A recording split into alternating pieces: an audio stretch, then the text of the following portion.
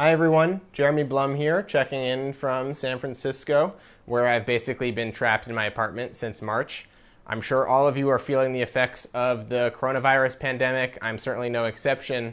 I'm very fortunate in that I'm healthy and safe where I am and have been able to work from home for the most part, from right here in fact.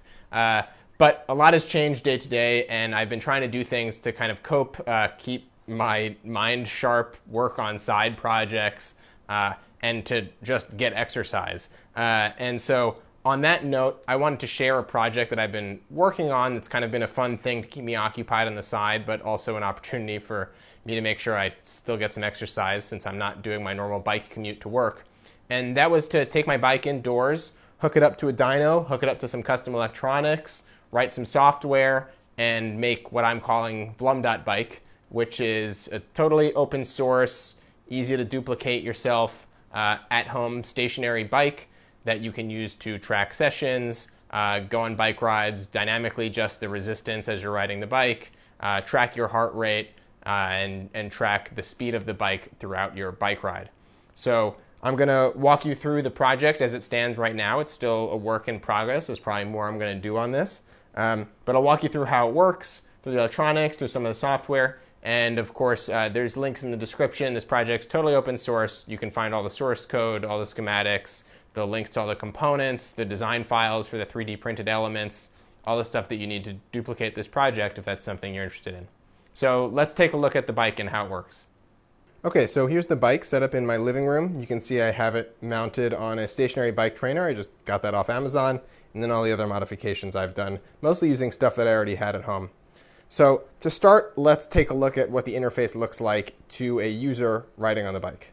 So when you're sitting on the bike, you'll have your phone mounted right here, navigated to the blum.bike web app. And what you can see here is the information from my last session. So when you're in an active session, it'll show you live data. When you're out of an active session, it will show you the data from the last active session. So you can see in my last session, it was 25 minutes long. I had an average bike speed of 18.75 miles per hour. I had an average resistance of 7.29. That's on a scale from 1 to 10. The system allows you to dynamically control the resistance of the bike. I'll show you how that works in a second. And I had an average heart rate of about 138 beats per minute. Now it says I had a max heart rate of 207 beats per minute. That's probably wrong. The heart rate sensor is not quite perfect. You can see this graph data here. So during the entirety of the ride, I'm capturing the speed once per second, the resistance once per second, and your heart rate once per second. You can see that over 200 beats per second spike happened right there just for an instance. It's probably just noisy data. The heart rate sensor is not totally perfect, but for the most part, it's pretty darn good. I was basically right at 150 beats per minute for most of the ride, and you can see my heart rate went up as I started. You can also see I adjusted the resistance several times over the course of the ride. Starts at 3 by default, went up to 8, and then I moved it around a bunch. The web app is fully responsive, so it looks nice on mobile for when you're on the bike, but you can also review your session details on the desktop afterwards. This is what it looks like on the desktop. You can see that post-session, it shows the information, the session stats over on the left side, and on the right side, it shows you all the graph data that was captured from that session. Now, before I show you what the interface looks like while you're actively in a session, let's take a look at the hardware and how it's set up. So at the back of the bike here, you'll see I have a bunch going on. The big silver part is the mechanical dyno that shipped as part of the stationary trainer. So that's what puts resistance onto the bike wheel. You can see the bike wheel rest against it there, and as the bike wheel spins, it pushes against this thing, and this dyno imparts some mechanical resistance so that you have to work for it. So what I've done here is several things. I have made that resistance electrically controllable. I've made it precision homable, so at start it'll home and we'll know exactly what the position is. I have used a reflectivity sensor mounted in there, pointed here. You can see it reflected in there. That we use to measure and compute the miles per hour that the bike is moving at based on the ratio between the dyno size and the bike tire diameter. So you can see as I move this, there is a black piece of tape that moves in front of the reflectivity sensor. Each time it moves in front of it, we know we've completed one rotation, and we can time that and use that to compute the speed of the bike to show it live to the user. Looking at the left side of the bike, you can see on a little 3D printed bracket here, and most of this is all 3D printed elements, I have mounted the heart rate receiver. So this connects to a polar chest strap that I wear on my chest while I'm biking. It captures my heart rate. It sends it wirelessly to this guy, and this generates a pulse out to the microcontroller every time that there is a heartbeat. This thing is not perfect. It captures some spurious pulses every once in a while, and I've noticed that if I'm not actually wearing the chest strap on my chest, it kind of gets pulses anyway. I don't know what the deal is with that, but the heart rate appears to be pretty accurate while I'm wearing it. So that connects down to the rest of the electronics here. So the baseboard that this is mounted on here has an opening cut out for our stepper motor. So this is a NEMA 17 stepper motor with a planetary gearbox mounted to the front of it, and you can see that it's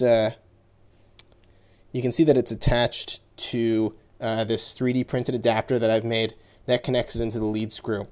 And so that lead screw is what's going to push the dyno up and down and allow us to adjust the resistance. The stepper motor itself needs to physically slide back and forth as this moves up and down, and that's why I made this kind of unique mounting system for it. I cut it out with my Shaper Origin, the company that I work for. So, back to the breadboard here. Basically 12 volts comes in from the wall here. There's a linear regulator to generate 5 volts. We have a stepper driver IC here that's driving the stepper motor that's connected here.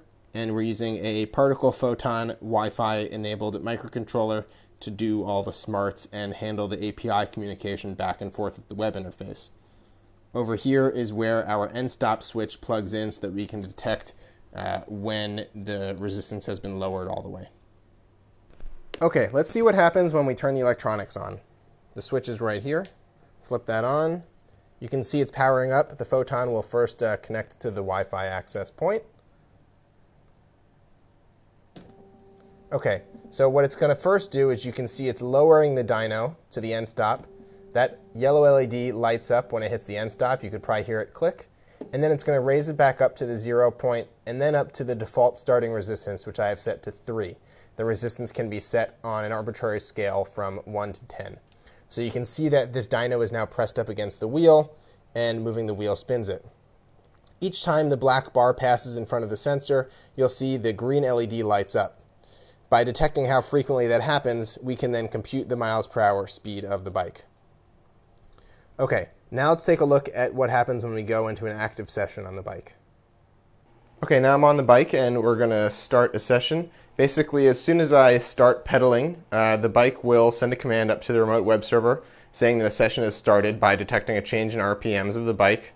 The website will then automatically update on mobile and desktop to indicate that we're currently in a live session. So as soon as I start pedaling here, we'll see the website start updating immediately. So I just started pedaling. And so a couple things have changed here. One, it's now enabled buttons to enable me to control the increase or decrease the resistance in my session. It shows my current session stats instead of the stats of the last session that ended. And the graphs start updating dynamically and in real time. Updates are sent approximately once every second from the bike up to the web and then graphed here. And this is saved to be stored afterwards as well. So I can send a command to increase the resistance, for example. So when I tap that, you probably can't hear it, but the stepper motor just engaged behind me and pushed the dyno farther into the bike wheel, thus making it harder for me to pedal. And I'll increase it again. And you can see the resistance has gone up again a little bit. And you can also track the speed here, so if I start pedaling a bunch faster,